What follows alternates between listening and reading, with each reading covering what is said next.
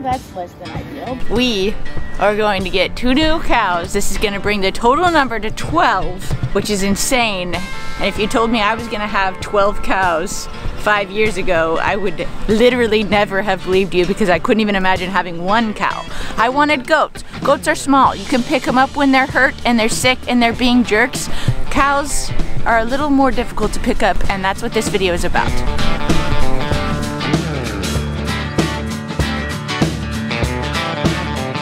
Alright, well, we have to borrow our neighbor's truck, and I'll just tell you right now, my entire life works because of a system of currying favors. Also, that's called community. We'll drive about 1,000 feet to Zach's house, pick up the trailer. This land holds great beauty.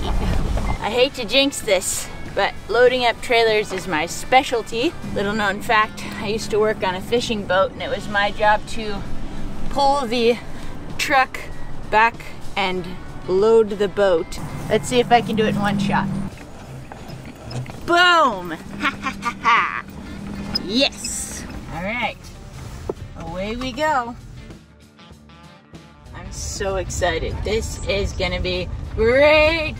There's 2 great things about this. First, after the whole BLV situation and having to cull all of our adult ladies that we already had in milk, this is going to give us an opportunity to get a cow that's back in milk faster, because she's due in early February. Best donuts. You did it! The best cup of coffee! Congratulations. And this bull is going to solve all of our problems with the beef cows, because I didn't have a way to get them bred. Because of all of the BLV stuff, we don't want to share bulls between our dairy cows and our beef herd anymore. After figuring out how to use my little lobster claw to do the most successful blood draws I've ever done on these 2 cows, we've got a fully clean bill of health, and I'm excited. Also, it's really fun because the guy who has raised both this bull and this heifer does things exactly the way we do. He does rotational grazing, he's working on remineralizing his pastures and planting the right seeds for his dairy mix, and his cows are super healthy, and it's all just been super wonderful and amazing, and I couldn't have asked for a better situation. Because I'll be honest, we are very, very gun shy now when it comes to purchasing or bringing any new animals on or off our farm, because boy, we got bit, and we got bit hard.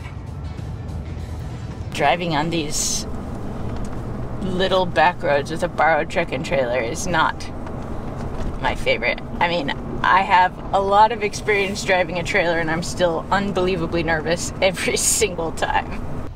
All right, we're here. Hopefully this goes well now. Adam, do you see them? They're so cute. Look at them.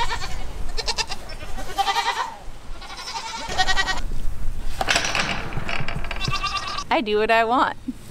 We've got someone who wants to come with us. Like, I mean, I'd be fine with that. Girl, let's do it. Adam, you want to get another goat? No. The load up is always the trickiest bit, but we got to get the bull in first, because he's going to our house after we drop the heifer off at Tyler and Eric's, so wish us luck. So these are our new buddies. This is a Scottish Highland belted Galloway. That little belt in the middle is the dead giveaway, and he's a friendly little boy. And then this is the new lady. And the thing we're most excited about with her, aside from how healthy she is, her temperament and everything else, is she's got a white belly, which means she's got some of that painted Jersey genetics, which means she's gonna have some cute calves. You ready? Yep. You want me to be in with them? Yeah, you go first. So if you can shut that gate to separate it. He's got it. There you go, girl. You got it. There we go. All right, here goes the money. What a world. Technology is amazing.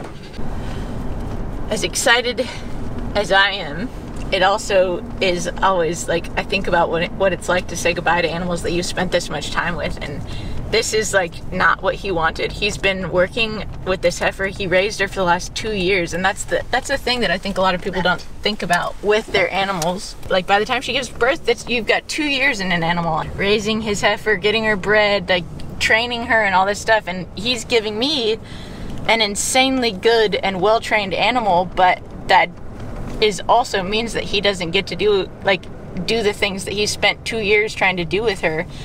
And I mean, it's because he's getting deployed and he's gonna be gone. So like, I'm so thankful for his service to our country, and like thankful that he's raised such amazingly healthy, like well-behaved animals for us. But it's also like watching him say goodbye at the gate was also a little sad. These 2 bovine additions are gonna be numbers 11 and 12 to our herd, which is kind of insane to think about, especially since the addition of the bull means that then in the spring we'll be expecting 6 more, bringing us to 18. We're always playing a real delicate balancing game between how much grass do we have available and how can we best steward our land without overdoing it. We do intensive rotational grazing, so getting more numbers as we go into the spring is always really helpful, but then we want to make sure that we're planning our breeding schedules accordingly so that as we go into the fall and winter when we have less grass, we'll have less animals to eat it. Hola, Cheddar, you'll never believe what I brought you. I brought you a friend. Are you so excited? I am. I don't want them coming. I am excited.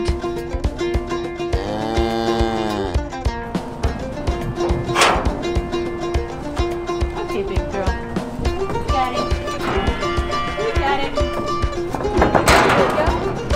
Right in with your new friend. Right in with your new friend. Alright, so it may have been a little overambitious to have 3 heifers going into spring, but after everything that we've dealt with the last couple of years, we are hedging every bet because no animal is a guarantee. I would have loved to have had a mature milk cow this last year. I mean, the last time I had a cow that was in milk was February of last year, so we're coming upon almost a year with no milk. And for someone who owns 12 cows, that seems a little ridiculous. Also, I'm really proud of driving the trailer.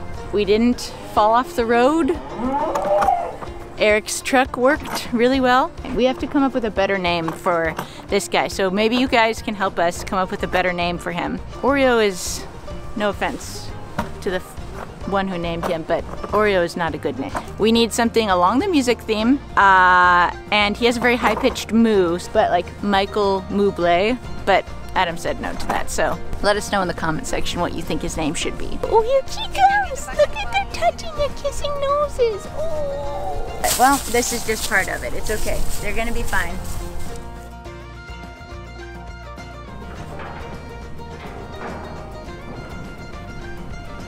Come on, little man. You have so many new lady friends. You're gonna have so much fun here. Look at how fluffy. All right, everyone, remember, we're trying to come up with a perfect name for this little gentle floof. Music themed. Are we seeing this? Can you see it?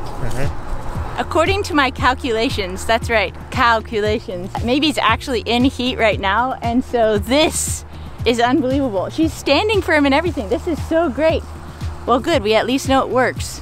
Money well spent. I think a lot of people see where I am now and what we are doing now and assume that all of this is just financially an easy thing to do. But 10 years ago, when I started all of this, we were getting most of our food from the food bank, which is exactly why food security is so important to me. Even now, it's not like I've fully made it and I can just buy whatever or do whatever I want. It took a lot of wheeling and dealing to get these cows. In fact, I had them completely paid for from another aspect of my cow business before we even started shopping. It is so wild to me, the meandering path that has brought me from 10 years ago, planting my first seed and picking up my first tool, living in the middle of the city and knowing that that life was not for me, to here.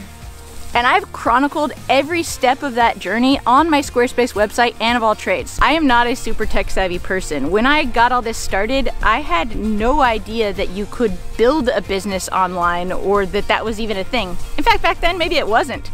But Squarespace has made it so easy from the very beginning to easily drag and drop whatever I wanted to share with the world into a beautiful artist design template that then shared it with the world. Squarespace has allowed me to announce all of the classes that I'm teaching, the events that I'm speaking at. It allows me to have an online store where I've built so much of my online business, which allowed me to leave the tech industry, move into the middle of nowhere, and start hanging out with animals in my spare time. Though, I'll be honest, there's not a lot of that. A couple years ago, Squarespace contacted me and asked me if I could make a video talking about my experience building a website and then watching my entire life change as a result. And they've been supporting my channel every month ever since. So if you've found value here, know that supporting Squarespace supports making of videos like this possible. And if you want to start a website of your own, go to squarespace.com, build out your stuff, and when you're ready to launch, go to squarespace.com/AnneofAllTrades and you'll get a 10% discount. While we wait for these babies to matriculate or whatever, we have some very fresh goat babies in the barn. I just made a video about that whole situation. Check that out. I will see you there. Cheers!